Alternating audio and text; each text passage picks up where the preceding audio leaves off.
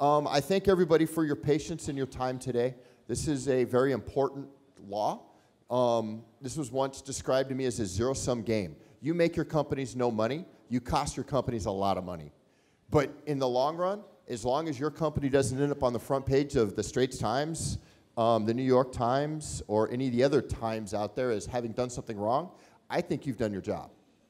So our next presentation is going to be on strategic goods technology violations revealed by Katsuhiro Igari, the director from MITI that we heard earlier in the panel. So, sir, if you go ahead and we'll go with that. And then after that, we're going to hear about some case studies from the U.S. side. And then we're going to hear a presentation on catch-alls. So, Igari-san, thank you so much.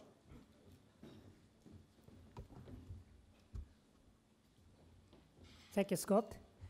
Sorry to show my face again here, and then I'm a little hesitate to say, to talk to you over and over. But this is very interesting that there are issues that are maybe that it might be interesting for you to explain some Japanese that the experience of some violation or some enforcement cases.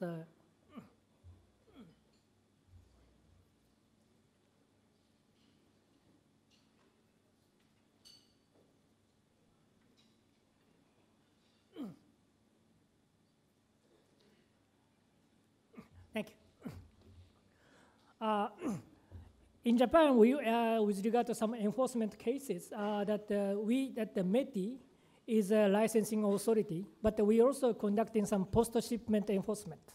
And we also closely work with the Japanese customs and the Japanese police authority to detect and to capture and to some illegal exports. So we are these three organizations closely working together, and then, for example, that when the customs when they found some certain export without obtaining a license, they will call us and they say that is it okay to some declare this that there are some authorized this that the export declaration, and we check that there's some items and the exporters and there's some induced destination, and we say okay, or we say that there's some stop it, and also make exporters come to our office.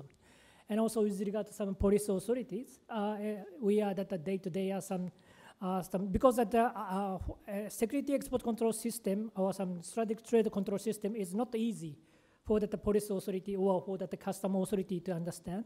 So that's why we gives them some information and advice whether what kind of item is controlled and what is the specification of these items or these goods or technology, and then talk or give some advice to some police authority, and then it is scope of some or some export control list, or this item is subject to export control, and then some exporter should obtain that export license. So we every day we are talking with our counterparts in the Japanese authorities, and also important thing is some international cooperation with some foreign partners. We receive the information from the foreign partners and then detect certain export of some non-listed items, like for example North Korea, and then or that when we have the information of the violation law by the Japanese exporters, so we sometimes contacted with our Asian counterparts, such as Hong Kong or some Taiwan also, or some other the licensing the people, and it makes them to stop certain export, or some to collect asks its international partners to collect the information. So we day-to-day some exchange such kind of information, and also that we are strengthening such kind of some cooperation with the domestic authorities and also international partners. So these, without having such kind of some cooperation with the international partners, it is getting more and more difficult to detect or some capture such kind of illegal exports or some violation of law by the Japanese exporters or foreign some traders.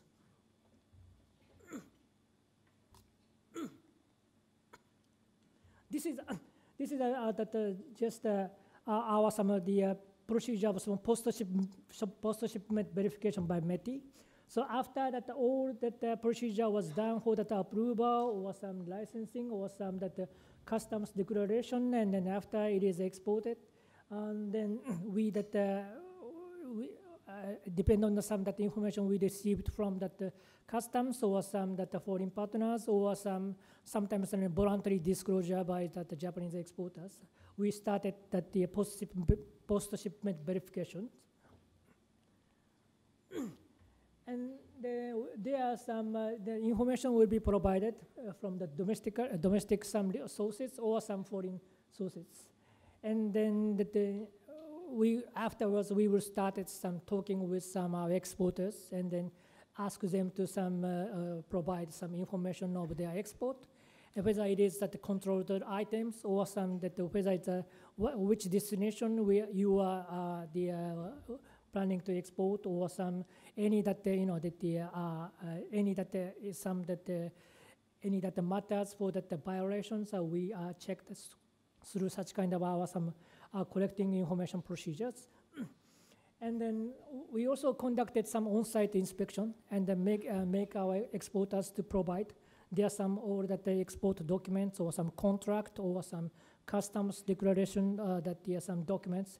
We request all these that there are some like a final like a payment some activities or some that we request all these information through our the inspection, and also that there are some requesting some reports and so.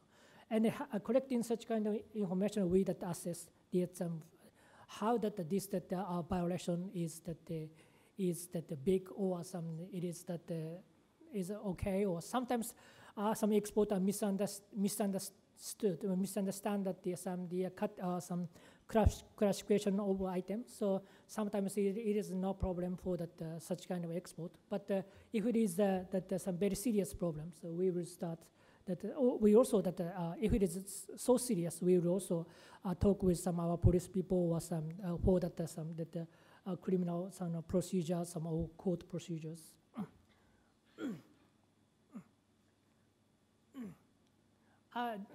So we also collecting information through our audit, through our this is an inspection for some ICP holders.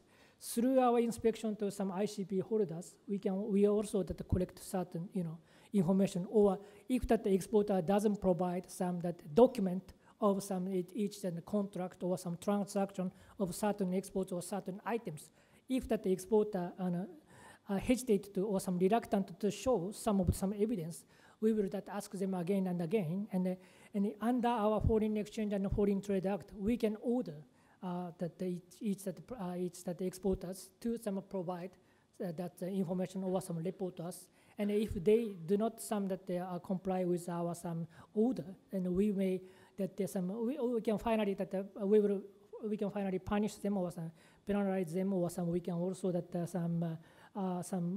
proceed with some criminal that some court or some criminal case procedures.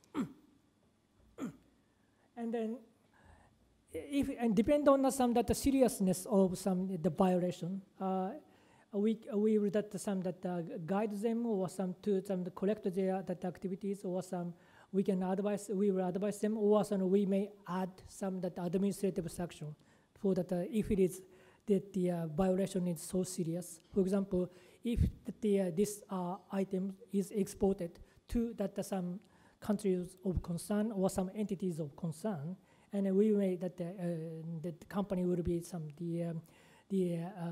charged some administrative sanctions. Yeah, I will show you some that each enforcement cases in other my presentation, the latter half of my presentation.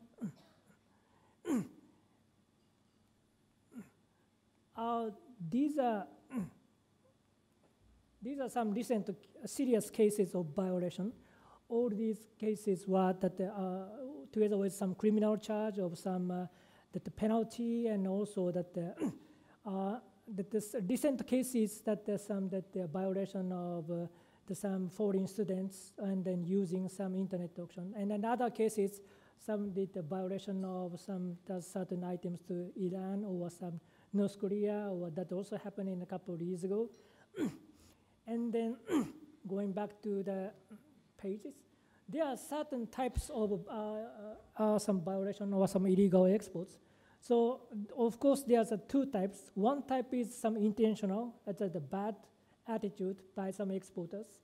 So they are some using some they are some delivering that item by hand carry luggage or some using international courier services, because usually international courier services not so much that aware that some that aware of that the export control system. So, but in case of if that exporter some use that some customs procedure, custom may that the custom will easily that find the violation of law or some like illegal exports.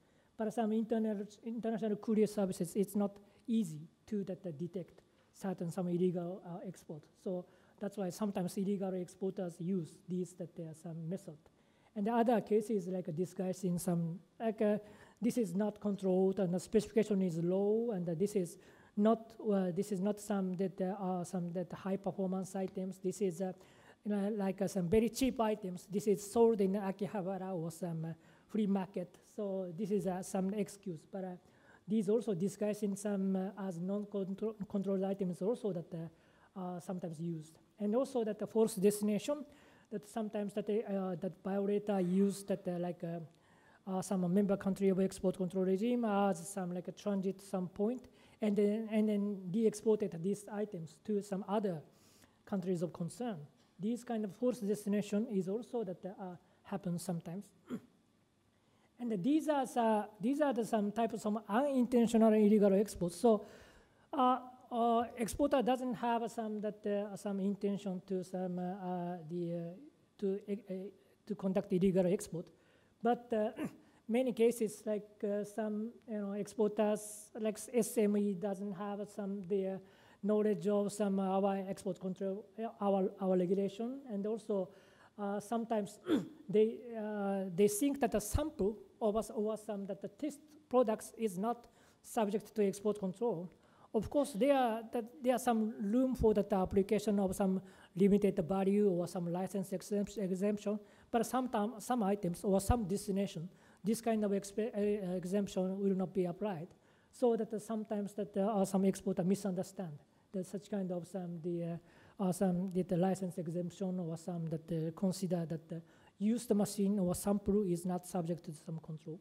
And also sometimes that some exporters that misunderstand some update or some that new export control list also without following some new export control list, that the company also fail to some company also that violate some export control regulations. And also the difficult thing is that the second part of some second paragraph, some exporter does not check the classification of goods which are done by some producers. So as my colleague from my Japanese colleagues mentioned previously, that sometimes that the original the producer of some certain items may misunderstand or some made a mistake for classification of some controlled item or not. But we encourage, the MITI also encouraging each exporter to double check that the classification made by some producers or some makers or some other partners. And so, and then by conducting such kind of some double check, they can avoid any some violations. So that's a very some difficult but important some point. And then also sometimes that that some SME also, or sometimes our academia people also misunderstand some that like some machine itself is subject to some control. That is actually that easy to understand because custom also check that whether this is controlled or not. But also in case of some software or some program or some technology, it's not easy to understand whether it is controlled. So, and also sometimes the specification of technology is a little bit different from the goods controls. So because of that, sometimes some some company misunderstand how to deal with some software, some programs or technology. That's also happening in some violation or some illegal export cases. And then finally, that the last point is actually this is very this is like some easy things, but sometimes that some export control, there's some team in a certain company, and also there are some team of storage team or some sales team or some transportation team are a little bit different. And also that the number or some product, some product number of certain item is a little bit different, like P0, like 107 or P0 106, or depending on the difference of such kind of some production number, that sometimes that the classification is also different. But sometimes that there's inside some company, but also there are some miscommunication between some sales team and also export control team and also storage team. So, and then this kind of some that then a mistake is made by some through that shipment procedure. So these are also that some typical some case of some violation. We are also that encouraging our industry in Japan and try to reconsider and try to some focus such kind of mistakes made by in previous cases. And then coming back to our some recent enforcement cases, I will explain the detail in the next pages. So if it is that very serious the violation, of course it go to some criminal charge for the penalty and also but also that MITI also that charge some administrative sanction for that sometimes that some prohibition of export, maximum like 3 years or something. So if it is like the prohibition of export for that 3 years, usually it has very big impact for that some trading companies or some that exporting companies.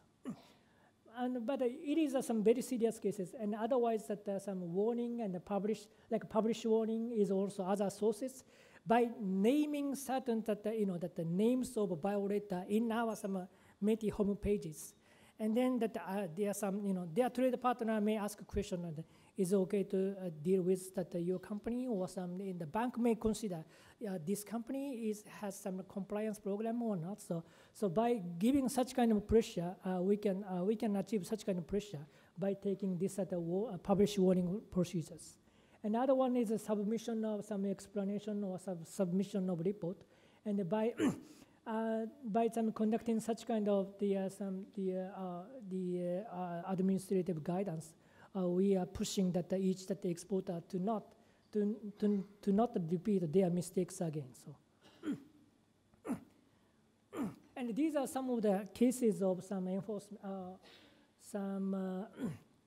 the violation in Japan. These are the some foreign international student in Japan. He or she that exported some thermographic cameras, but he bought these items through that internet auction in Japan, and he also that exported these items through third countries.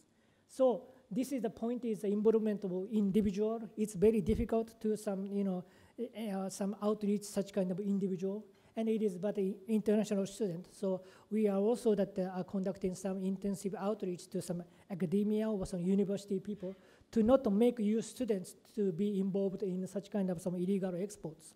And also, this is using some that auction site and also using international courier services. So these methods is try to avoid some that the procedure for that some like a customs declaration or some to avoid any that there's to use certain loophole. So what we are doing, we are outreaching in some international auction site or some international courier service company to not be involved such kind of some illegal export. But these are also increasing challenge for us. And this is the second case is illegal export of some carbon fiber to some certain countries. This is actually that the product was that the resale in Japan from a manufacturer to some domestic company to some other company.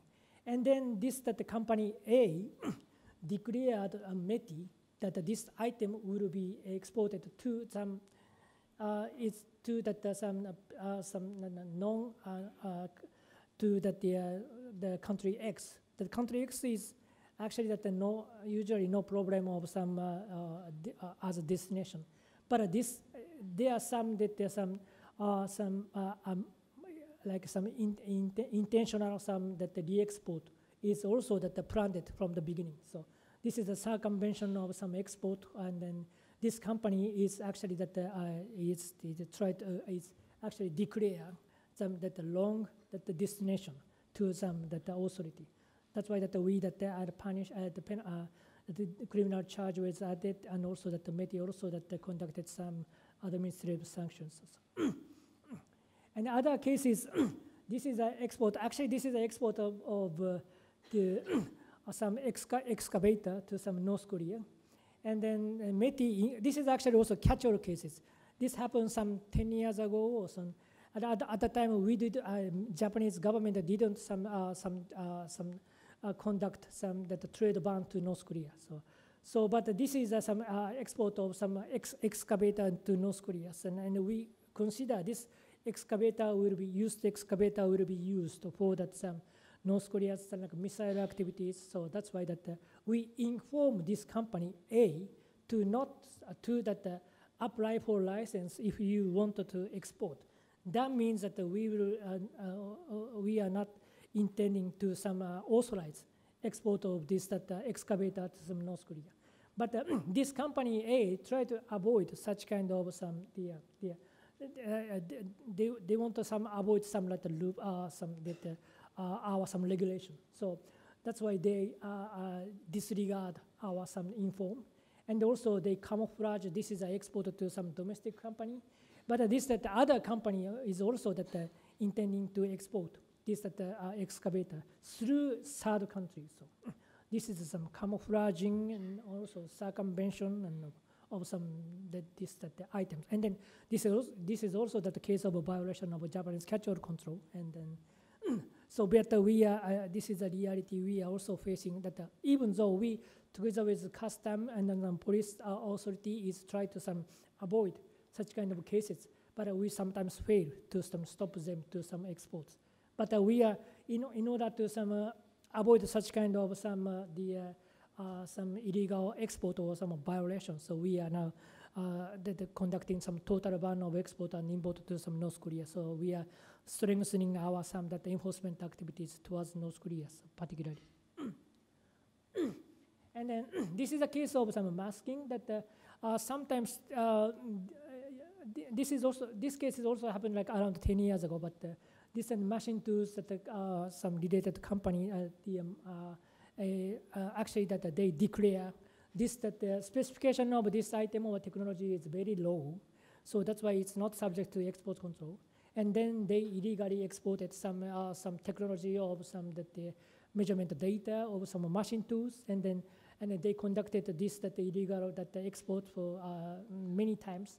That's why that some we also that conduct charged administrative sanction, and also criminal charges of like 5,000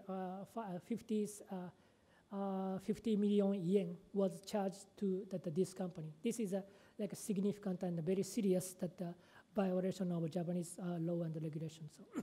So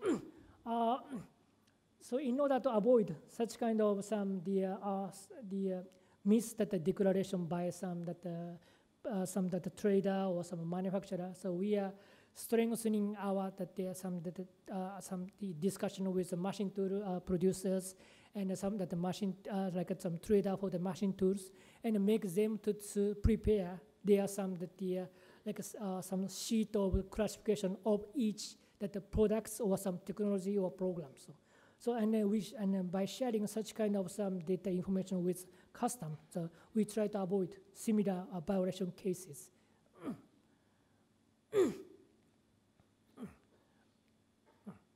So I explained this in the morning. So having such kind of, we are also try to some strengthening our some enforcement activities together with our some domestic or international some that authority for that enforcement issues. But we are also facing that such kind of violation cases every year. That's why we are strengthening our some that penalty and also like some enforcement and also the period of some administrative sanction. So try to stop such kind of some enforcement or some violation cases. And this is also, I also explained this in the morning, so I will not repeat, but I try to some give some warning to any that exporters or some any person who is that planning some violation of law or some illegal exports. We want to make them to some give up such kind of their intention. That's why we strengthening and we try to some close some any loophole and so. And also that with regard to some criminal process, that our MITI is also closely working with some that the police and also some court procedures. Our people is also attending that the court some cases and then explain and state that whether how this what is the background of some export control system and why this technology or some goods is controlled and whether this specific export is subject to control or not. So we are try to cooperate and also we are giving such kind of some support to some court procedure. So collecting and also that collaborating with such kind of some respective some authority, we are strengthening and we are further that we try to avoid any some intention of some violation of any court procedures. Our people is also attending that the court some cases and then explain and state that whether how this what is the background of some export control system and why this technology or some goods is controlled and whether this specific export is subject to control or not.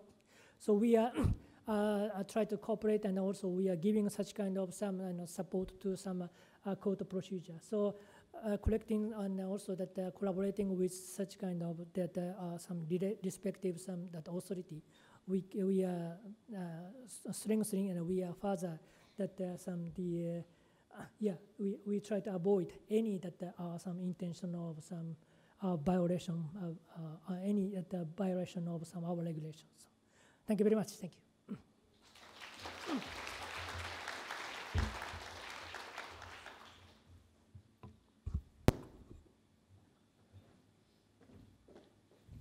Okay, thank you, sir. Next presentation is on counterproliferation case studies out of the United States by Don Pierce, Senior Special Agent from the Office of Export Enforcement, also previously the Export Control Officer here in Singapore. Yes. Don, have fun. Thank you. Yes, I like to say I had the best job in the Bureau of Industry and Security, which was the Export Control Officer in Singapore. Now I have the second best job, which is the Senior Special Agent for Liaison and Interdiction, which, as I tried to explain to my son, means I go around and I talk to people about how they should do their jobs better, but I don't have to actually do the job anymore, and I still get paid more. And he said, "That's not fair, Papa." So I used this as a learning moment, said, "Son, life's not fair. Get used to that." So it's wonderful to be back. And today we've kind of reached back into the archives to talk about one of the cases that's in our publication, Don't Let This Happen to You.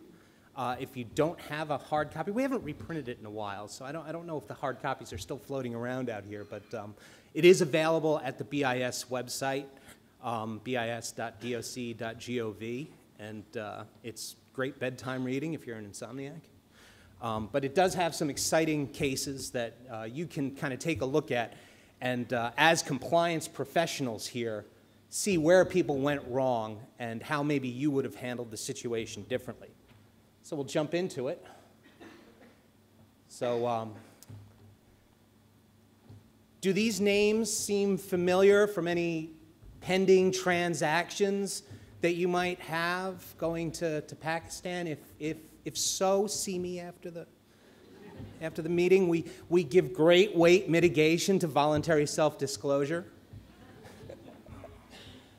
So back in 1995, a U.S. company made a licensed export of devices to a commercial nuclear power plant project in China. And then years later, they received 4 inquiries that looked very similar, except in one of the documents, they mentioned, would there be any problem with it going to the Chasma nuclear power plant in Pakistan? So, yeah, there we go, red flag, right?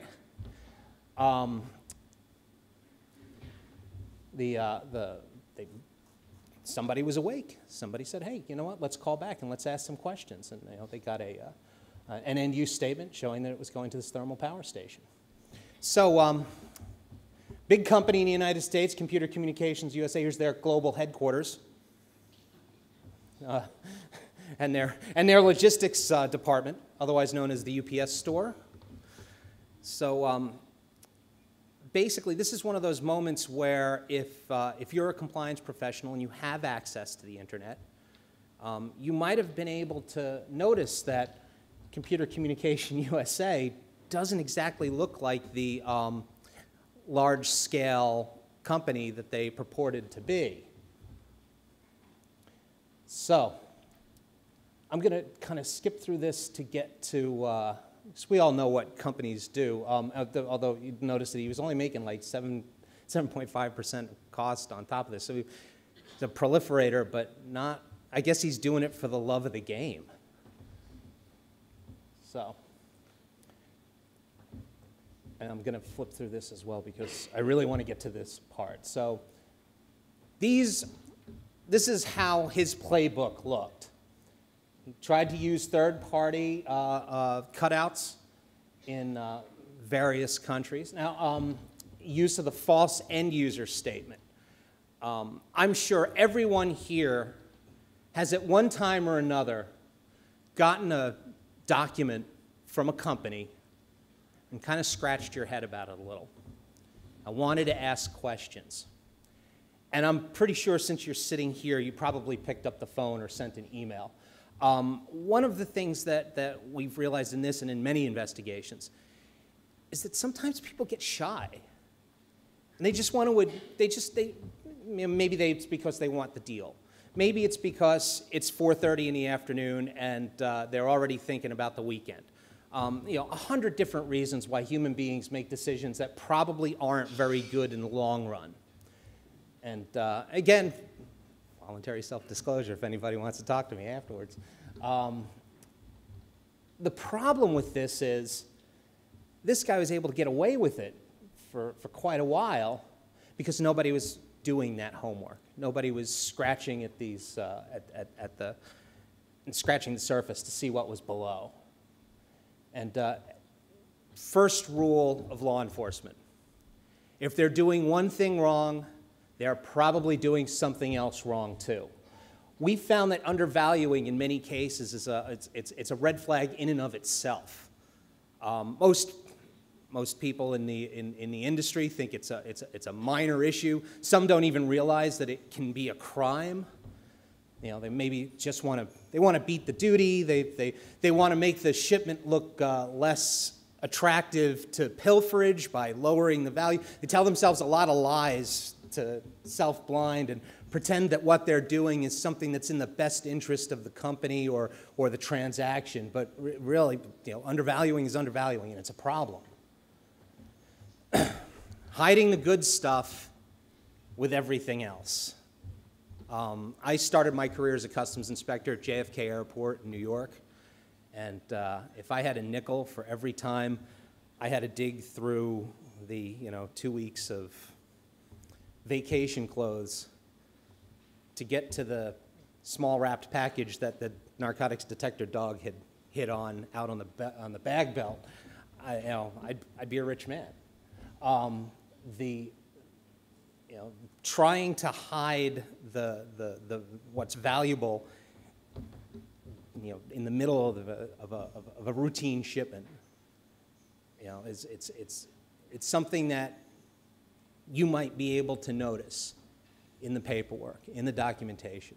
You know, reviewing that paperwork, you might be able to notice, especially if they're mismarking or undervaluing.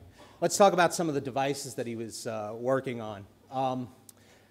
So these personal dosimeters, I don't know, is there anyone here who was recently awakened from a coma and the last day they remember is like in the 1980s? Well, yeah, the thing looks kind of like the old school pager. Well, as you know, I won't read this whole thing to you, but he referred to these as digital calculators or digital pagers in the paperwork. Now, the values significantly lower than what a dosimeter should go for. You know, nuclear grade resins. Again, the total commercial cost $10,000, and he declares it at $850. So for my Singapore customs brethren in the room and sister, you know, this is one of those things where, you know, you remember that from inspection 101 is, you know, undervaluing is a problem. These coaxial attenuation. By the way, these slides are available, so I know I'm flipping through them. We're trying to keep this a little bit tighter than I had originally planned. You know, fails to identify Suparco, which is the Pakistani space program, as the end user. And again, as I mentioned at the beginning, you know, an entity of concern to us. One of the things, and I actually meant to say this a little bit earlier, we talked a lot today about the U.S. designation of EAR 99. And just to clarify, the way I try to explain this to people who are new to export controls is when you're doing any export transaction, the first step is to understand the commodity, of course. And having, you know, ECCNs or product codes makes it a lot easier to understand the things that we really truly care about that are kind of in the middle to the top of the pyramid. But there are a lot of items that are at the bottom of that pyramid that don't require control to anything other than a bad end use or a bad end user. And that's what we designate as EAR 99. Everybody else in the world thinks of that as catch-all.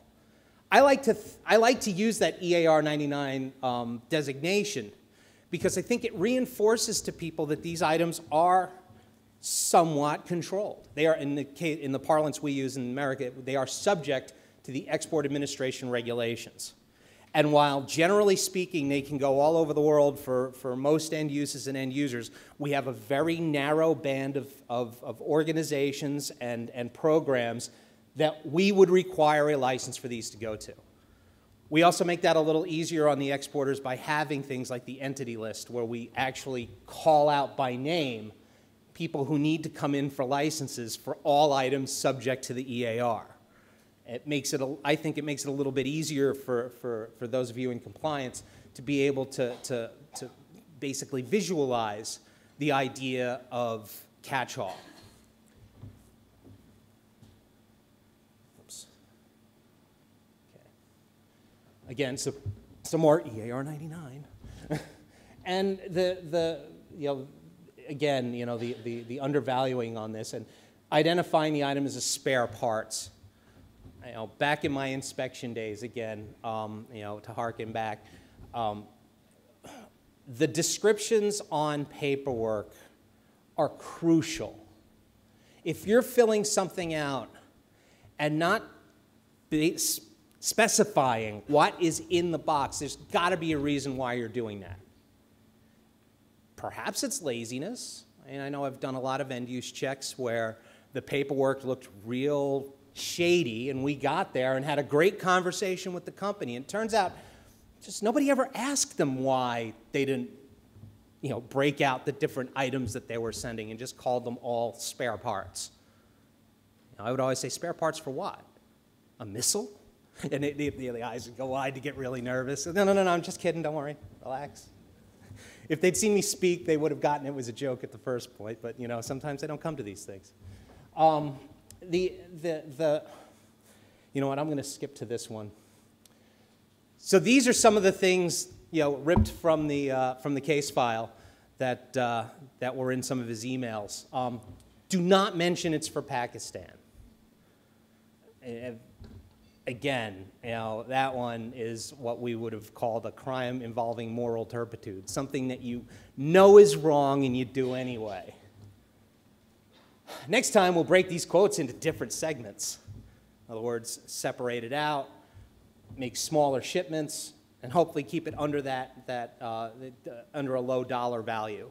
One of the reasons they would do that in the United States is we have a minimum dollar value for filing of shippers' export declarations. Items below $2,500, they don't have to fill out an SED unless there's a reason that we would need to know about the shipment, such as a license or a license exception. Difficulties were faced as the stores were for nuclear applications. So one of the things that, that these conferences are great for is, are there anyone in the nuclear supply chain in the room? Other than you, Kev? See, most likely none of us would be able to identify something for a nuclear application just on its face value. But perhaps if you were to, take a look at the item, do kind of what we do before we do our end-use checks, and actually pull up what the thing does and how it works and what applications it might have, you might actually figure out that this little widget that you thought was a nothing burger because it's used in the semiconductor industry is also the thing that they use to trigger a nuclear weapon. True story. And a few other non-nuclear items. It's kind of like, take one from column A, take one from column B. And since these are restricted items and have nuclear application, that delivery date might cause a problem. So it's interesting, I think, in this particular case example, as to how much of a business plan this guy has for proliferation. He's thought about this. This isn't somebody who made a mistake. This is somebody who woke up in the morning and said, how can I support these illicit programs? Is there anyone in the audience who woke up and thought that this morning? Again, see me afterwards. And I think that's, and one of the problems is that we talk to each other a lot. Compliance and government folks, and we have this mindset where we just assume that most people are like us. They're generally good. They're trying to do a good job. They think that by doing this job, they sleep a little better at night because they're trying to make the world a safer place. And the problem is, it's folks like this guy that prey on that. And what they hope is that you're not going to question them, and that you're not going to pick up the phone and say, hey, you know what, I'm wondering what you're planning on doing with these personal dosimeters that you call pagers. Oh, and avoid disclosing the user in the best interest of the state. So anyone who doesn't want to tell you who they're doing business with. Now, I can think of 100 reasons why in certain lines of work you might not want to tell another company who you're doing business with. If you're a middleman, if you're a distributor, the people are afraid that if they don't have the control of the information of who they're doing business with, that someone might be able to sneak in and underbid them. I kind of get that. You have to be able to overcome that resistance, though. It's a lot easier for us in government to do this because, of course, we can say, well, in that case, maybe we're not going to approve a license, or we're going to ask you to submit this information anyway for an end-use check. And when you run into these situations, you have to make a decision. Is it a good business practice to trust this transaction, roll the dice, and if it comes back, what am I going to say when some joker like me comes knocking at the door and asking about it? So we also talked a lot today about the fact that if we get to a criminal investigation, that means the system has failed. It means something has gone horribly wrong. And in this case, we were able to convince a federal grand jury that there was, significant violations to a level that we want to criminally prosecute. I'm going to go out on a limb and say that most likely there is no one in this room who, unless they're going to come see me afterwards, has in their mind, goes to work in the morning thinking or worrying about whether or not the Singapore Customs or the Bureau of Industry and Security is going to come catch them this day. So you don't want to end up like this. And that's why you're here. And frankly, for us to feel a little bit safer at night, and to know that people out here are asking questions and digging beyond the obvious self-serving statements, makes this a rare event.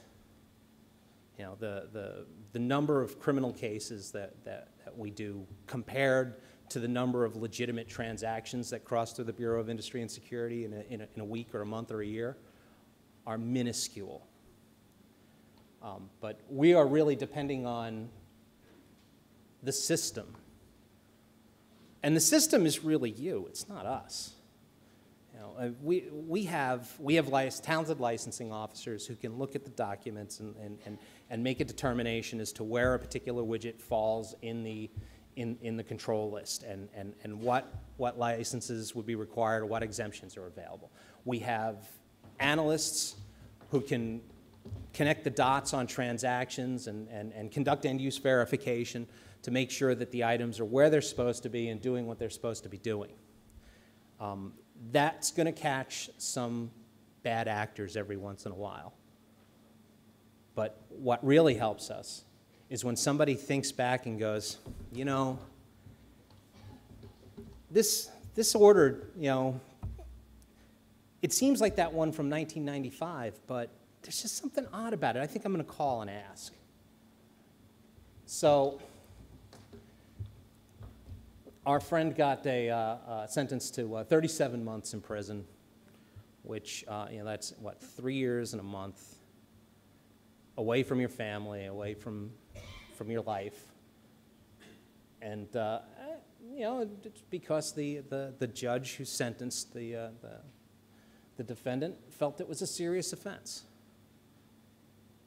And what makes this particular transaction more serious than other export control violations or other administrative violations that might get handled with something ranging from a warning letter to a monetary fine?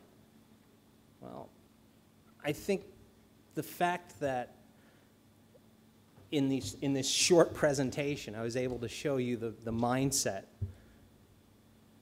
I think that answers that question. And does this provide a level of deterrence? This story got a little bit of publicity for us. It was in the New York Times. It might have been in the Straits Times. I don't know. Probably not. Most likely, you guys will go home and Google it and be able to read a little bit more about it than I was able to tell you in 15 minutes. But I think that what truly is the deterrent isn't the threat of going to jail for 3 years. The deterrent begins when you start asking those questions. When you start requiring the people that you're doing business with to hold themselves to the same standard you do with regards to counterproliferation. We call it strategic trade control for a reason. It's not just one company's ICP, it's the entire supply chain. And we're getting closer and closer to that day where these conferences it's going to be hard to find someone who hasn't been to at least one. And I'm hoping that by being able to share these stories and being able to get together and talk about how we do business and what the differences are in our particular situations, we'll be able to understand not just our little piece of that chain, but the entire chain. Questions? Come on, it's your one shot at talking to a genuine special agent.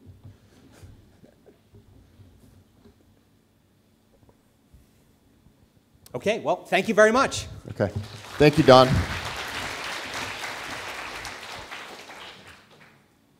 I'm going to add a couple of things to that. Number one, in the compliance world, regulatory enforcement, however you want to label it, we rely on you guys. We rely on your honesty. I mean, let's be honest. We rely on you guys to be honest on your declarations, on your classifications of products. We rely on you guys to present all the appropriate and relevant information on those transactions. When you see cases like this, and we bring them out and we cover them in these settings because we want you to see what happens when you're not honest, when you're not doing what's supposed to be the right thing. I said this a little bit ago, that compliance is a zero-sum game for your companies. You are not making your companies any money. You're not selling a product. You're not creating new technology. You're not doing research and development. You're the one going to the sales department saying, stop, you can't do that. You're the one grabbing that shipping clerk as he's running the box out to the FedEx truck or the DHL truck. You're going, wait, wait, wait, we can't let that one go. And then senior management's going, but that's a huge contract that we could have a problem with. You know, sometimes you just got to say no until you have that extra time to do your diligence. Because as Don said, I'll bet you if you look at the timing on these transactions, they weren't Monday at 10 o'clock in the morning. They weren't Wednesday at 3 o'clock in the afternoon. They were first thing Monday morning when you first come to work after a long weekend, or Friday afternoon when you can't wait to get out of your office and get home to your families. These guys are masters at what they do. That's why we take the time and we have the Dons and the Igari-sans and others come up and talk about these. This is what happens. We want you to just understand. Because I'm going to tell you something, and in enforcement, your two best points of information are former employees and former spouses. So remember that you may think you're getting away with something, but as soon as that employee leaves and realizes that they can dime you out because you did something to them, they're going to. Your competitors are going to dime you out. And if you have competitors that are doing this, you can talk to Don or Madam Fazia or Irene sometime today. I'm sure they will listen. Okay, so we're moving on to our last presentation, but before we do that, go ahead and come on up, Esther. How many people drove today and parked in the Tang parking lot? Raise your hand if you did. If you will stop by the reception desk on your way out, we have parking coupons for you for free, so you do not have to pay. And don't be the guy that forgets to take their cash card out of their reader and end up paying twice. Yeah, I've done that. And then forget to put it back in when you go through an ERP. So now we run into our last presentation by Esther Ng from Singapore Customs about catch-all controls. So, Miss Esther. Yeah, thank you, Scott. So congratulations, everyone, for staying to this stage. I'm the last presenter for the day. So my name is Esther from Singapore Customs, and I'm representing on Singapore's relevant activity, or what we know as catch-all controls. So before we delve into catch-all, I'd like to first show a general overview of the SGCA, which was implemented since January 2003. Supporting the SGCA are 3 subsidiary legislations which set out the operational and technical details of the Act. So first up, the Strategic Goods Control Regulations provides the operational and detailed regulatory requirements.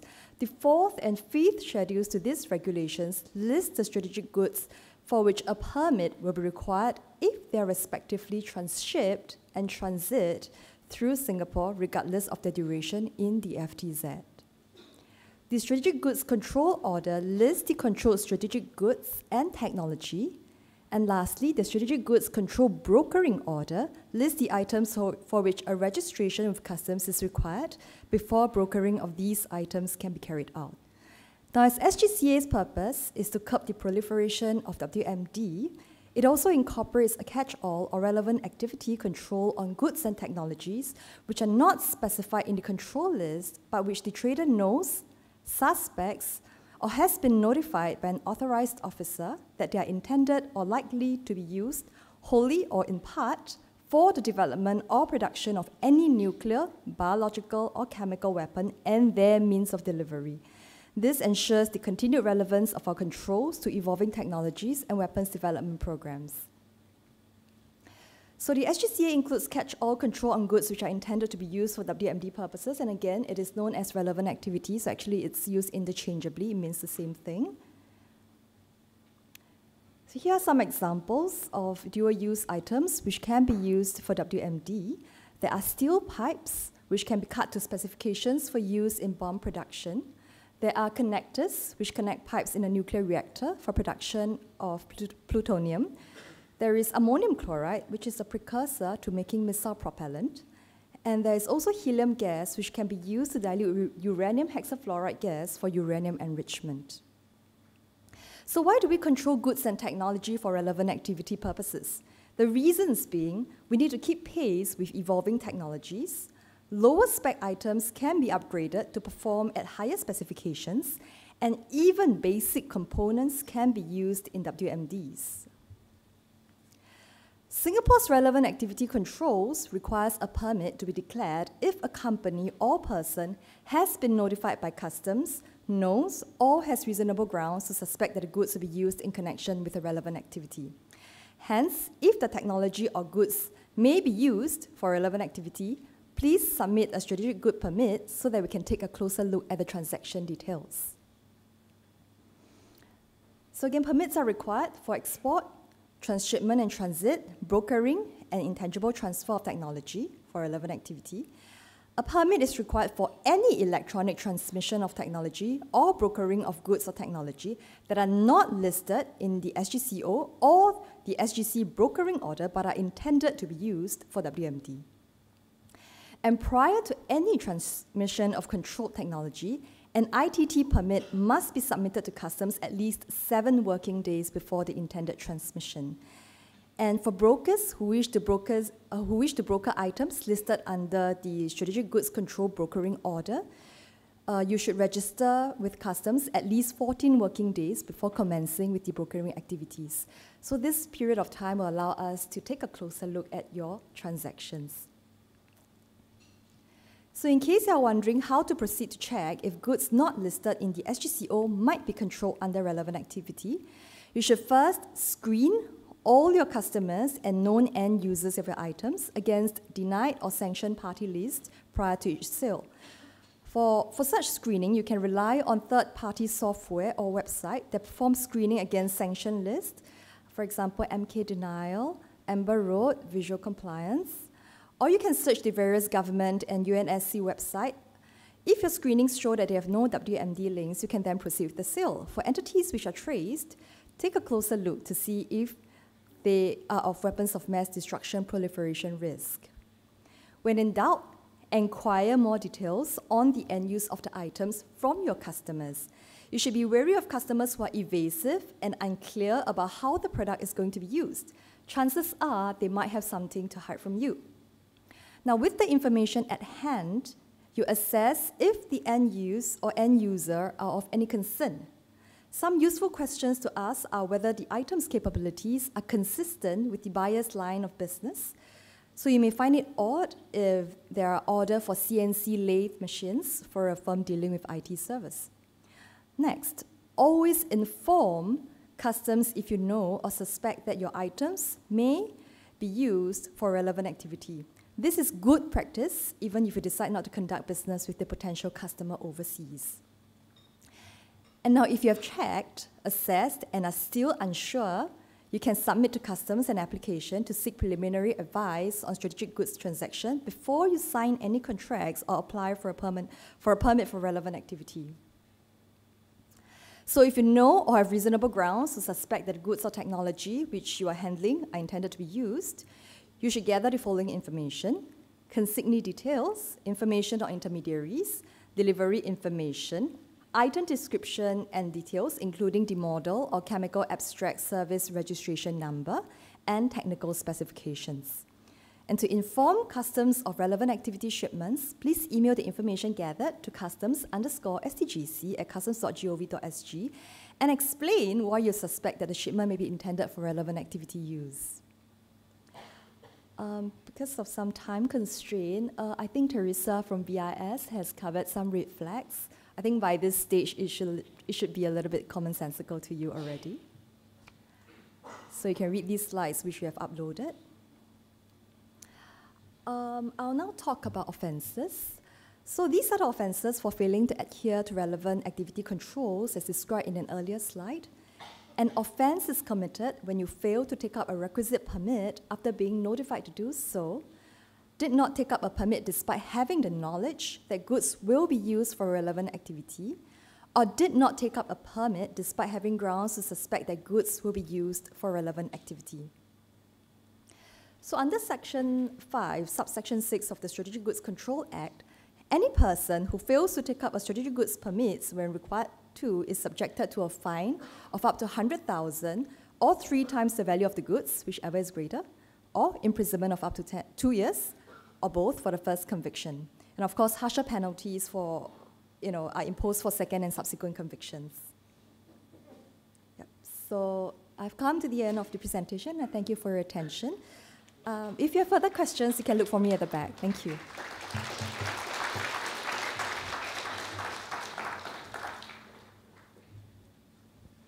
Okay, that about wraps us up. A couple of announcements that I'm going to hand the microphone over to Madam Fazia for closing and to send everyone home. Speakers, if we can meet in the back of the room for a short little photo op before we leave. Also, if you have not scanned your QR code, please do it now. Please, please, please fill out your feedback form. And one last time on the parking coupons at the registration table. So again, I want to thank all of our speakers and everyone that traveled from outside of Singapore to come today. Thank you so much. It was an amazing opportunity to hear from everybody. Our folks from Germany, from Japan, from the US, from the Philippines, from Malaysia, from everywhere else that people came from. Thank you. Biggest event that we've held for this. It's always fun to try and outdo Don. He set a pretty high bar for me when I first got here on these events, working with customs. It's a great opportunity to come out here and get this. These are the companies in this room, as Don laid it out, are ones we're probably not so worried about because you're taking the time to do this.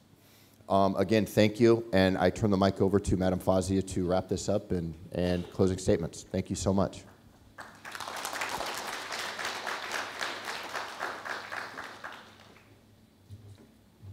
Thank you, Scott. Well, I hope you have important and useful takeaways from today's session.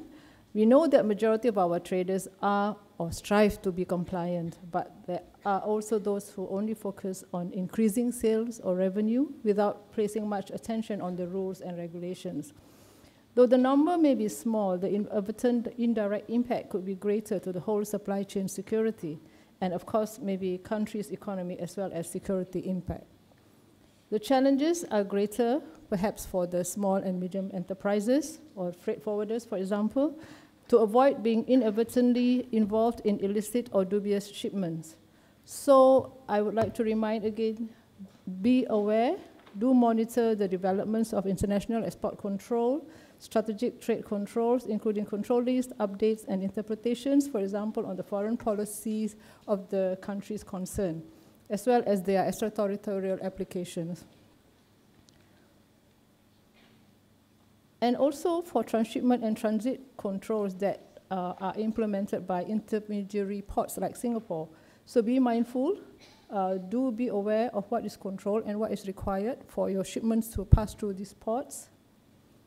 And I hope the presentations by our private sector experts from Yokogawa Electric and Keysight Technologies have also been useful in helping you to set up or improve your company's internal compliance programs.